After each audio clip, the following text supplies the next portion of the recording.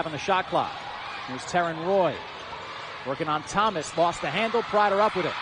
Carlos and Dubar off and running, the lob for Dubar, who pulls it down and lays it in. Played so well, Warren Williams and Nelson Guachiatam, as Carlos fires a three. That's no good. Dubar on the offensive glass, back up and puts it in.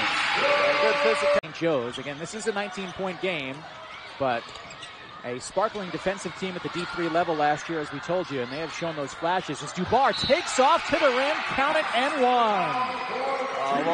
But also his passing. That's other guys. Well, Jaquan Carlos is a great passer.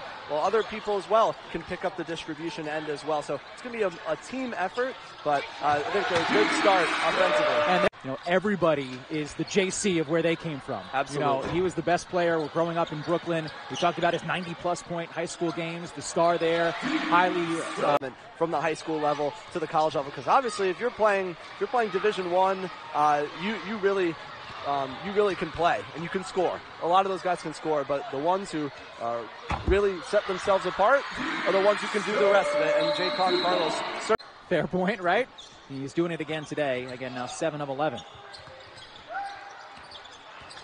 There's Carlos knifing his way inside, lost the handle.